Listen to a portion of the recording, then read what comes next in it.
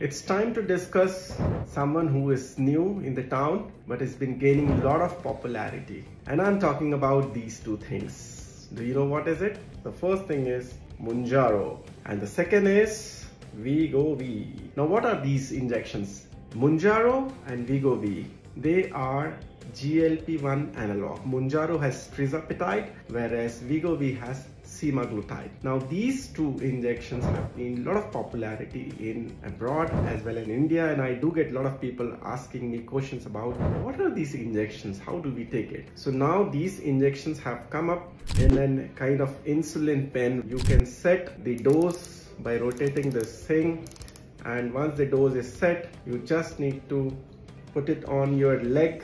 It has to be taken subcutaneously. So once you put it on your thigh or on your tummy, you press this button and the injection gets fired. Each pen has 4 doses. So this is for 1 month. So speaking of Mounjaro, the dose has to be prescribed by the physician. In both the drugs, both the injections, it has to be started with a minimal dose, and slowly under the supervision of a doctor you can escalate or you can increase the doses depending on how is the response, how much weight you're losing. But two most important thing when you're taking this injection, the first is a good protein diet and the second is good strengthening exercise. If you're not taking enough protein and if you're not doing good strengthening exercise, believe me, it can be more harmful because you will lose a lot of muscles if you're not taking enough protein and if you're not doing strengthening exercise.